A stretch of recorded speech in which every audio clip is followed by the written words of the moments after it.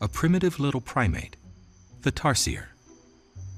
These nocturnal creatures are generally pretty comfortable in the dark and have developed some extreme adaptations. Their big round eyes are bigger than their stomach and their brain, giving the tarsier superb eyesight. Elongated feet are great for gripping. Satellite-like ears pinpoint the quietest sound. We need more help. And when dinner is located, they pounce. The tiny tarsier may appear cute and cuddly, but they're really one of the forest's most adept predators. And I'm ambitious for him. Yeah, good on you. Thanks, What people say in text messages on Twitter, frankly, doesn't matter anything.